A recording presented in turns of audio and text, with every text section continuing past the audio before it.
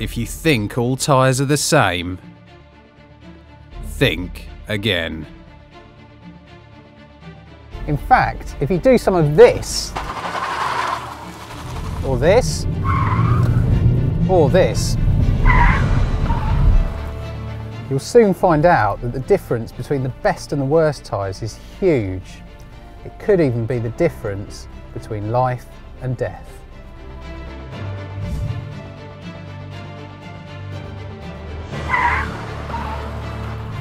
So, let's see what that difference actually looks like. We've got two identical Skoda Octavias. The red car is fitted with Best Buy tyres, while the blue car has a poor performing budget brand. Okay, here we go. 3, 2, 1, stop. The best tyre in our recent test stopped in 34.9 metres. The worst tyre needed nearly 5 metres more.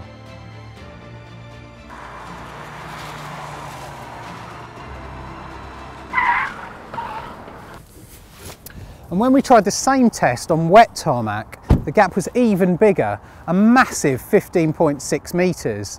That means instead of stopping here, the car stopped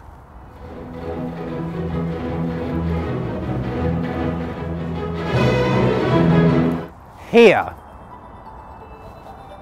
Safety is vitally important, of course, but which is also here to save you money.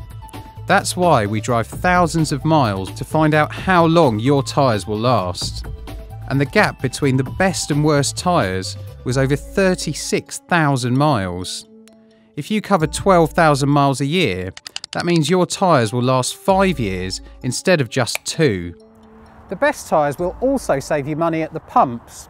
On a 1.6 petrol-engined Octavia, we found a difference of up to 2.3 miles per gallon.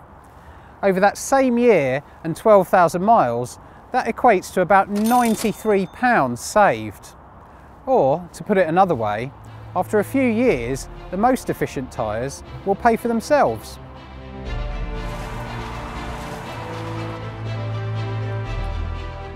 You can trust a Best Buy tyre because which testing is independent, unbiased, and above all, the most thorough available.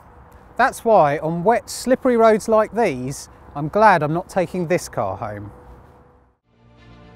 Click the links below to read our guide to buying tyres, find out the best car tyre brands, and watch our video guides to using a tyre repair kit.